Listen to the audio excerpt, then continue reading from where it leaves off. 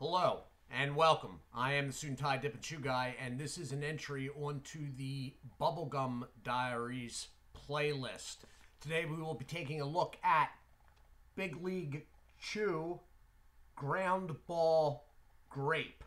Okay, so this is one that I have had before, but not in a very, very long time. The last time I had this product, it was with the old artwork and might have been in, I don't know, 1988 or earlier, possibly. So I have had the Grape before, but it was not any time recently. So that is the look on the front there.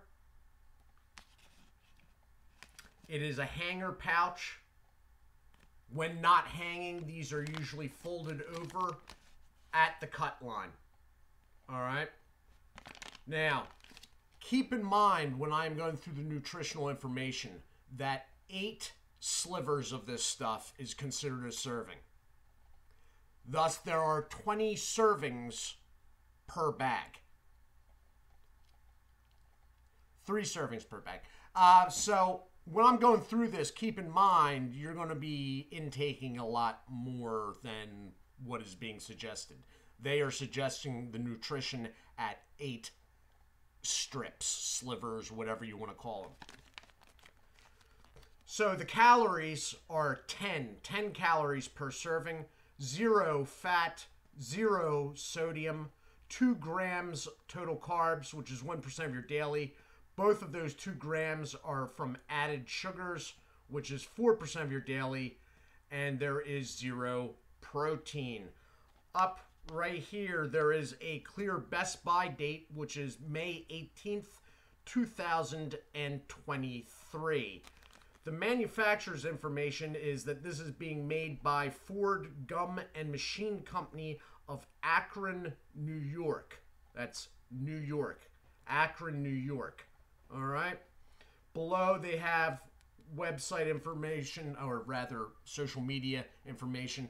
That is not the Ford Gum and Machine Company. That is Big League Chew. You can find them on Facebook, Instagram, and Twitter, of course. None of which I am active on, but by all means, the website is www.bigleaguechew.com. All right.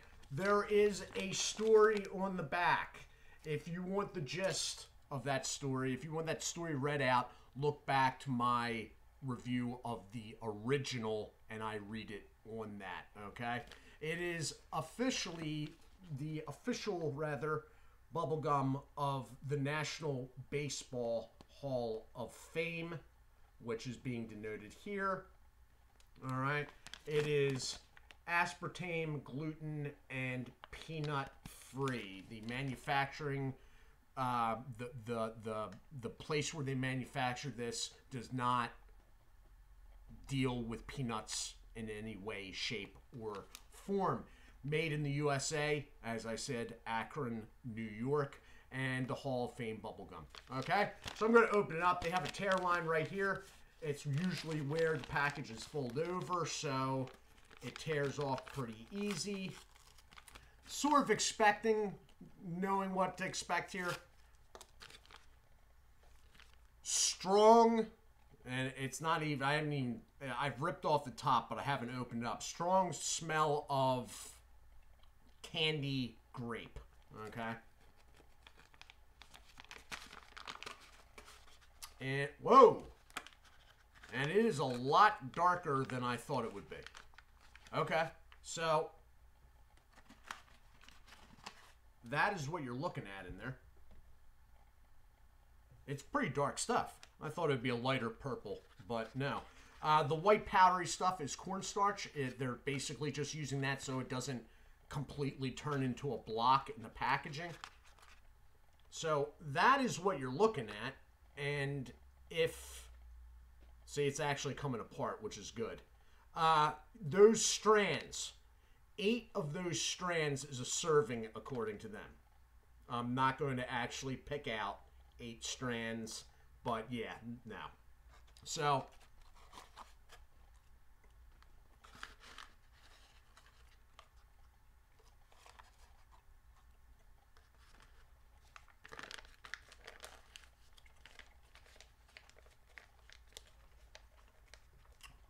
It is a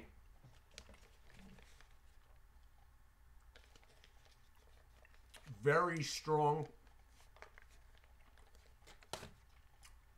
candy grape flavor. With the Big League Chew products, they do something, I'm not sure what. Adjusting the light, sorry. That makes the product, it's almost tart. It's still sweet. I'm not saying it's sour. But there's a tart aspect to it, especially initially. It varies a little product to product. Lighter on the original. Sort of there on the watermelon. Definitely present here. It has the effect of making your mouth juice up. And they are successful doing that. So, here's this little BK thing again. Do you see that right there? Right off the edge of my finger there? BK with like the K altered so it makes a check mark. Does anybody know what that is? It's a really strong candy grape flavor. And I'm saying candy grape because in candy, whether it's, you know, like a Jolly Rancher type thing or a gum, that grape flavor, this grape flavor, are there any grapes that actually taste like that? Like, have I missed something in the last 45 years that... So, I recognize this as grape, but not necessarily the fruit, if that makes any sense. I haven't taken as much as I usually do because I'm hoping to try to blow a bubble here, but I think I'm going to have to pause it. So I'll be back in a moment.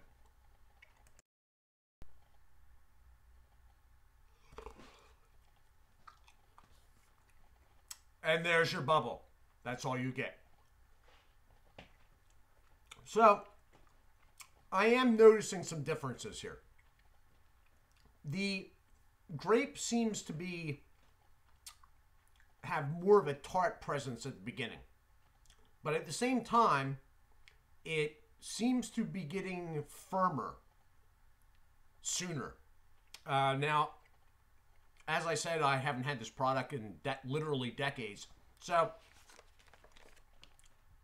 maybe it's just this bag or my experience with this bag right now. But it seems to be getting noticeably firmer. Now, I'm not saying it's turning into rock hard, all right? It's not turning into like 3 minutes into a bazooka experience by any means. But it's noticeable compared to the watermelon, which I just did a few days ago. As far as the tartness, they're too deep with acids in this, okay? Citric acid and something that I'm going to have to read. Tartaric acid. So that is most likely between the two. The tartness, it works. This was originally invented by minor league baseball players that were trying to stave off thirst while out on the field, okay?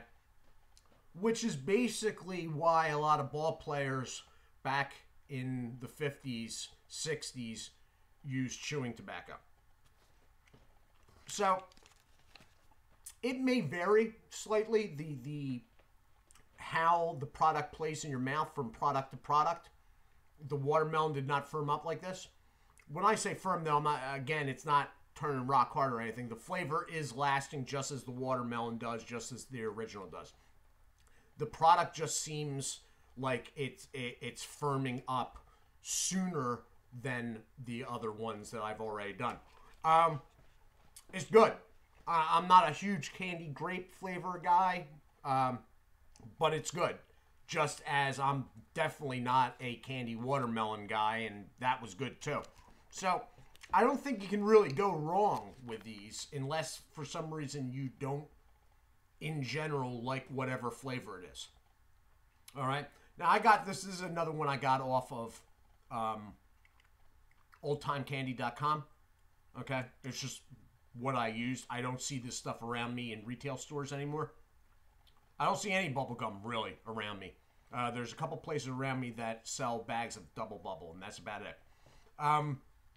It retails at about $2.19, I believe, for a bag, which is a bit, but I think actually the experience is worth it. So, you know, that I will leave up to you. The grape is good as far as grapes go. It's really good. Mouth waters, bubbles can be blown. Actually, to tell you the truth, I didn't have to wait as long to blow the bubble. I wasn't going to pause as long because it firmed up faster. But the flavor's still there now. So, you know,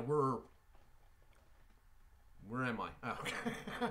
I looked over at the time on my computer for the minute thing. I'm like, it's not moving. Why is it not moving? Where I'm with the break, where I'm 10 minutes into this, and the flavor's still strong. So, all in all, if you see it, if you're lucky enough that this stuff is still sold around you, I'd give it a try, unless you don't like candy grape. But, I mean, if you were putting in an order at a candy place anyway online, where you found yourself in some sort of shopping deal that they had at, like, whether like a online supermarket or whatnot, I think it's worth it at $2.19. Let me put it that way. So this has been the review of Big League Chew Ground Ball Grape. All in all, sound choice. It's darker than I thought it would be. The actual pieces are darker than I thought it'd be. I'm not going to pull out the 8 pieces. I'm just not doing it. But, I mean, I can't even get one right now. Ah! Keep pulling apart. That 8 of these is a serving according. No.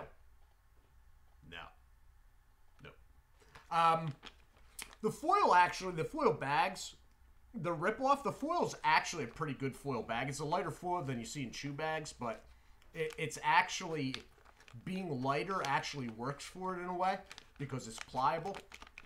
Anyway, Grand Ball Grape, Suit&Tie, Dip&ChewGuy. Do take care.